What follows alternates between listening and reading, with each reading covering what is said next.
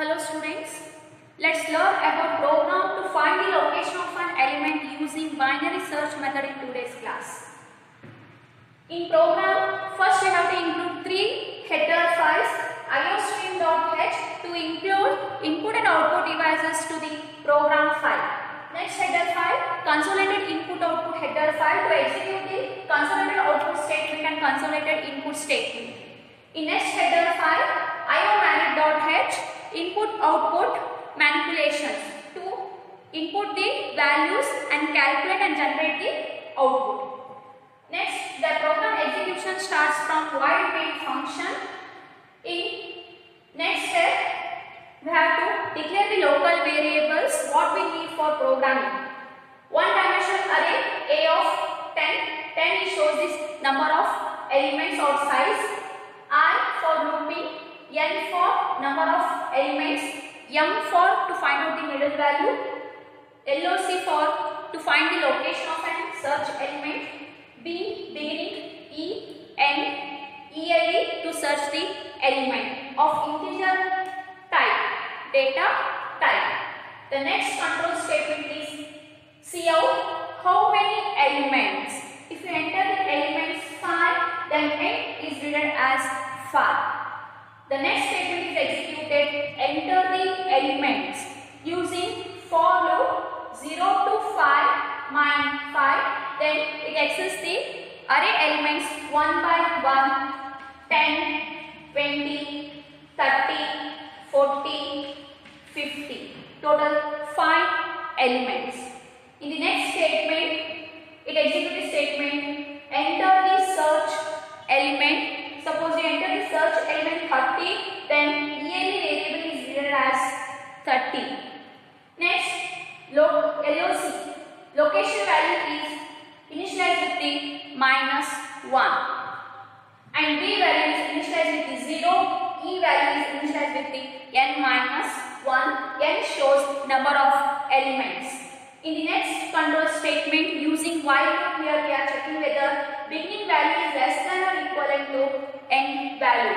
If it is true, then it finds out the middle value using the formula b plus e divided by 2.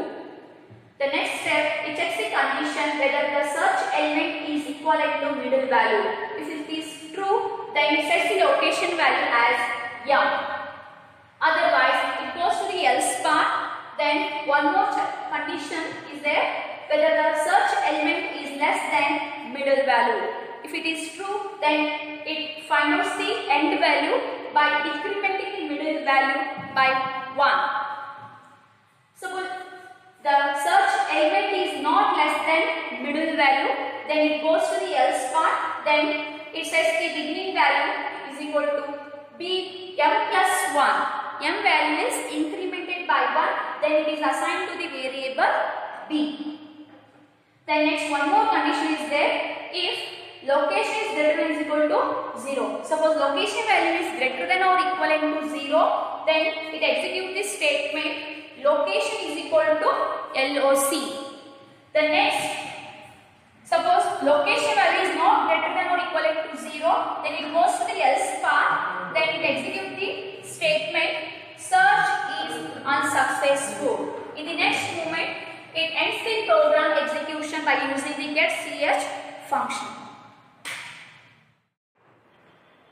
For example, suppose we enter the 5 elements 10, 20, 30, 40, 50. Then index values are A of 0, A of 1, A of 2, A of 3, A of 4. Suppose we enter the search element 30, then ELE is written as 30, then beginning value is initialized with 0, end value is initialized with n-1, that is 5 minus 1 is equal to 4. The next, using while loop, here we are checking the condition whether the beginning value is less than or equal to E, 0 is less than or equivalent to 4. It is less than 4, then it finds out the middle value. 0 plus 4 divided by 2 will get the value 2. Next, if element, search element 30 is equivalent to A of 2, middle value value. Yes, a of 2 is 30. 30 is equivalent to 30. Then it sets the location value as middle value, that is 2. Then one more condition is there. If location value is greater than or equal to 0, the 2 location value is 2, 2 is greater than 0, then it executes this statement. The search element is present at location 2. One more example. Suppose in this data structure only, suppose you given the search element 2, then B0 is 4, while 0 is less than 4, then we find out the middle value. 0 plus 4 divided by 2, 2. The next condition, if 20 is equivalent to a of 2, a of 2 is 30, 20 is not equivalent to 30, then it goes the one more if condition and checks if 20 is less than a of 2, a of 2 is 30, 20 is less than 30, it is true. Then it finds out the end value by decrementing the middle value by 1, that is 2 minus 1 is equal to 1. Now the end value changes from 4 to 1. We say value E1. Next again it checks the while condition. 0 is less than equivalent to 1. 0 is less than 1. Again it finds out the middle value using P and E value as 0 plus 1 divided by 2. We'll get the floating point value, that is 0.5. Then we have to take the round-up value, that is integer value 0. Then middle value is 0. The next condition, if 20 is equivalent to a of 0. See here a of 0 is 10.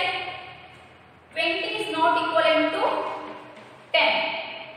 Next, one more condition checks the whether the 20 is less than 10. Again, 20 is not less than 10. Then we find out the beginning value. 0 plus 1 is equal to 1. Then again go to the while loop. Then 1 is less than or equivalent to 1. Yes, it is less than 1. Then again find out the middle value. 1 plus 1 divided by 2. Now we get the middle value 1. Next again check the condition. If 20 is equivalent to a of 1. A of 1 is 20. Yes, 20 is equivalent to 20 is true. Then it sets the location value as young. Young value is 1. Then location value is set as 1. Then it checks the condition and execute the statement whether location value is greater than equivalent to 0. Yes, 1 is greater than 0. Then it execute the statement. The search element is present at location 1.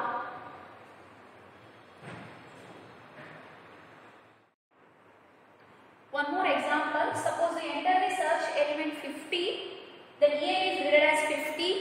B equal to 0. E is 5 minus 1. 4. While 0 is less than is equal to 4. Yes, 0 is less than 4. Then find out the middle value. 0 plus 4 divided by 2. Then we get the value 2.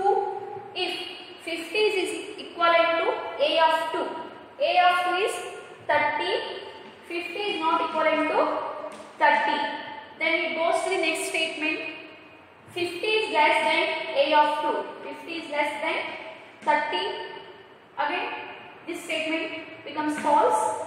Then it finds the begin value. 2 plus 1 is equal to 3. That is young plus 1. Young is 2 plus 1. Now 3. B value is 3. The next moment B value changes from 0 to 3. Then E value same as it is 4. While 3 is less than equivalent to 4. 3 is less than 4. Then again it finds out the middle value. 3 plus 4 divided by 2 will get the answer 3.5.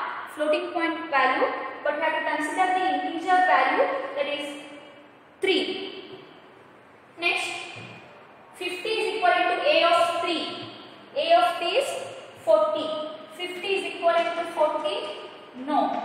In the next statement, whether the 50 is less than 40, no. Again, it finds out the beginning value, b is equal to m plus 1, that is 3 plus 1 is equal to 4. Now, b value changes from 3 to 4, then e value remains same. Next, in while loop, again it checks the condition whether the beginning value is less than equivalent to end value. 4 is not less than 4, but it is equivalent to 4. Again checks, find out the middle value. 4 plus 4 divided by 2, you get the answer 4. Then in the next control statement, it checks the condition if 50 is equivalent to a of 4. A of 4 is 50. Yes, it is equivalent to 50. Then it sets the location value as 4 and breaks the statement here only, and then it goes to the next if condition statement. There it checks the condition whether the setted location value is greater than equivalent to 0 or not. If it is greater than or equivalent to 0, yes, 4 is greater than 0, then it executes the statement. The search element 50 is present at location 4. Thank you.